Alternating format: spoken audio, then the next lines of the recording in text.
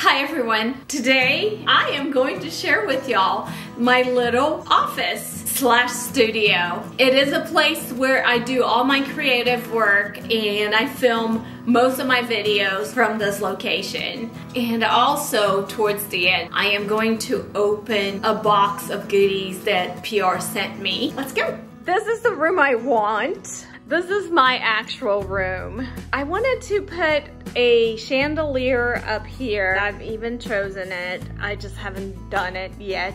I have a funny window, small office, so I don't have much room. I'm thinking about putting something that goes all the way to the top and down, and probably, it's not bamboo, and drapes, but I don't know how I can fit all that in there. I do have a mock-up that I have put together, so we'll see how that happens. So this is my office.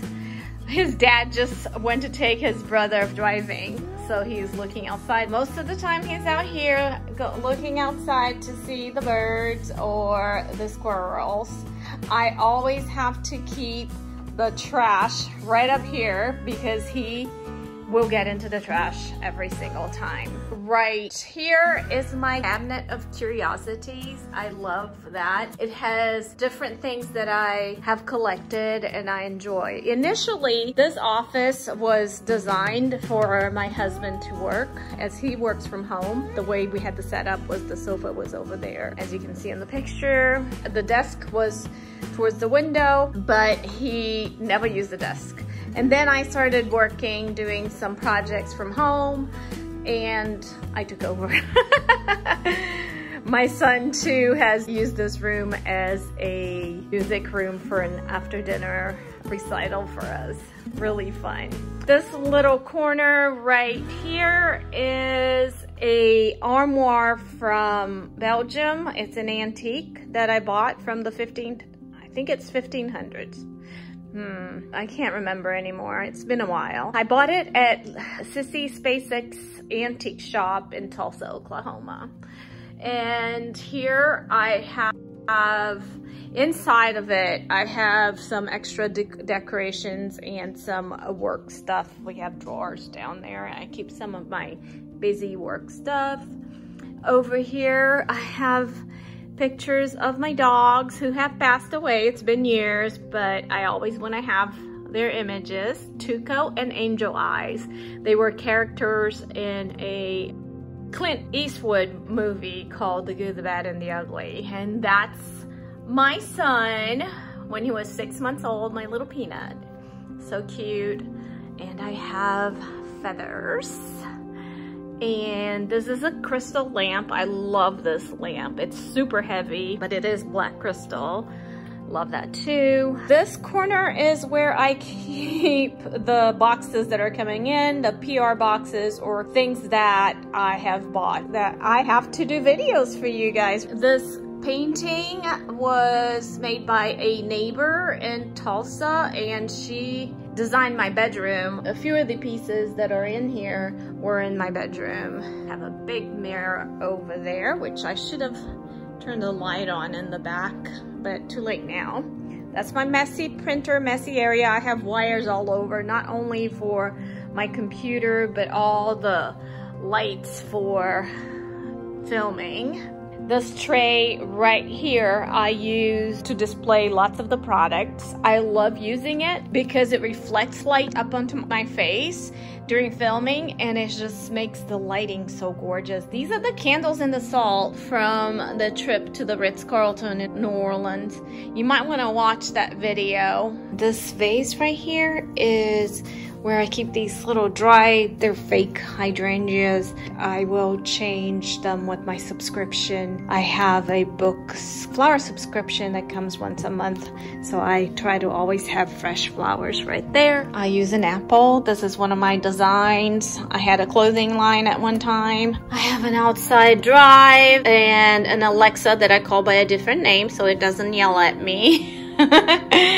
These pencils are so beautiful. I bought them in Brazil in a art gallery. They are hand carved and little saints. Brazil is a very Catholic country. That's a great memory for me. I keep some pencils here that I never use. I just like the colors. This is actually soap. One gift from a dear friend, and I just like it because they look pretty, they're interesting, they inspire me. The box is lovely. I think it's a British company. These I got in New Orleans this last trip. This is one of my glossy box. I like the color, so I put it there. I'm starting using bullet journals to plan.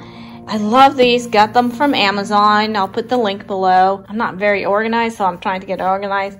See, I have a posting calendar, which I have a lot of stuff to put in here. I just haven't done it yet. Haven't gotten around, but look at this. This is super cool. It's like a magnet. And I also bought these through Amazon, and they're so beautiful. And they open up and hold the page that way. This little corner is a corner where I keep my extra lenses and extra camera just for super quick stuff.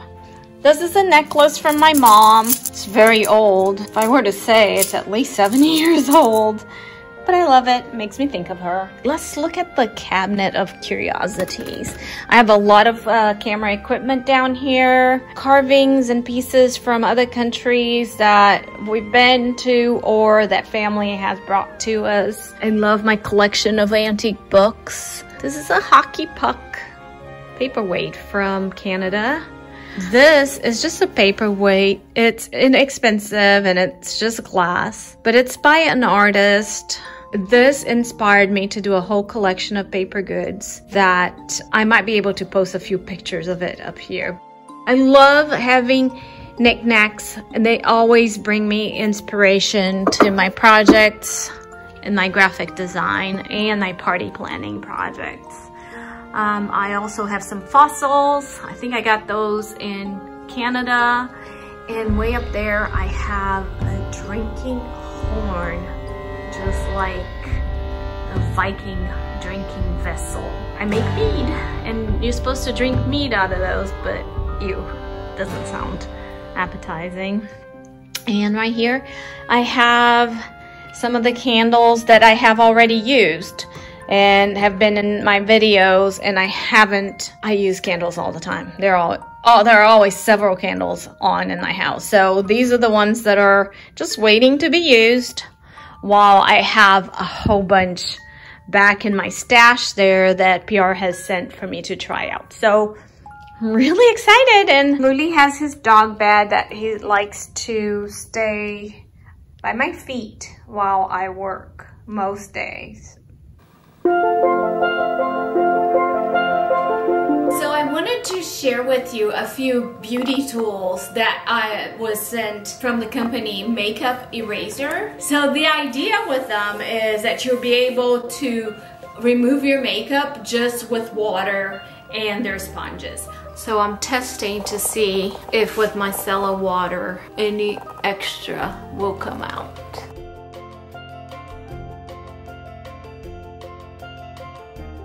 This first set said ride or die. I get it because it looks like tie-dye. Super cute. And it's a set of a week's worth of 7-day. They sell it at Sephora. Machine washable, reusable, lasts 3 to 5 years. Great for sensitive skin, saves money. 7-day set contains 7 makeup erasers, approximately 4 inches round, of course, and a laundry bag so you can wash it, equal to 3,600 makeup wipes. 100% vegan, environmentally friendly, cruelty-free, hypoallergenic, European Union approved, USA designed. You just open the bag, and it's awesome for traveling. So we're gonna go on a trip, and I'm gonna take these because they won't spill or anything. And they feel very soft. Throw it in the wash and you're good to go. I love it. So that's one. I love that it's self-contained. It has this little travel bag. They do have all sorts of different designs in the website. I've seen, like, they make it kind of cute and funny. but this is more like me, just having it nice and in a self-contained little bag. This is the original makeup eraser. Erase all makeup with just water. Machine washable, reusable. I guess it's exactly the same thing, but it comes in a different format. Exclusive patent, special blend of polyester, works like a suction cup. Made up of millions of tiny hair-like fibers, 10 to 50 times thinner than a human hair. Adheres to the makeup and gently pulls it up and out of the skin. Free of alcohol, oils, and astringents, parabens, fragrances, and sulfates. Hashtag no more wipes. It's a cute product. They have a little QR code there that you might be able to pull up the website from. So as I pull it out, it comes inside of a plastic bag. This bag is 100% biodegradable bag. Pamphlet right there with lots of Q&As that you guys can look at. And it's just the same wipe, but larger. So I don't know if I would prefer a larger one. I'm gonna try them both tonight, and then we'll see. The third thing that they sent me was the sponge by Makeup Eraser. First ever machine washable makeup sponge. Oh, I like that. Machine washable, non-toxic dye, no special cleansers, reusable, lasts up to 6 months, wet or dry application, and saves money. Concealer, under eye touch-ups and blending, baking, contouring, and highlighting. They're showing you which areas. And foundation, liquid, cream, and powder. So I'll show you. So it opens like this. Wash her and dry her. So cute. The sponge is specially formulated by the original makeup eraser using the same unique wash technology to erase makeup out of your sponge by simply machine washing it. Not your average sponge. That's cute. When you're ready to wash it, just put it in there, twist it, and put it in the washer. Proper way of using this makeup sponge. The flat area is for the concealer, under eye touch-ups, and blending. The round area is for powder baking, contouring, and highlighting. The very bottom flat area is for liquid, cream, or powder foundation. The experts recommend that you wash your brushes and sponges at least once every 2 weeks. Thank you so much, Makeup Eraser, for sending me those goodies to review and share with my friends. So the last product I wanted to share with you is the Solid Lavender Blender Cleanser with Silicone Scrub Mat by Beauty Blender. And what you get is the lavender soap and like a little silicone pad. The way I use it is I will make the silicone pad sit on the soap bar. I'll turn the water on and then I'll scrub it with a brush. I'll brush it and it will be nice and wet, and all that stuff gets scrubbed off the brush with the aid of the silicone pieces. And then you rinse it off and let it dry and you're good to go. If you're new to my channel, I like to say I do gifts, gray gardening, glamour. I spend the money or receive it from PR and you don't have to. And then I'll review it and then you can make your choice based on my review. And hopefully I'm descriptive enough that you guys can get it. If you enjoyed this video, please give me a thumbs up and I'll see you next time.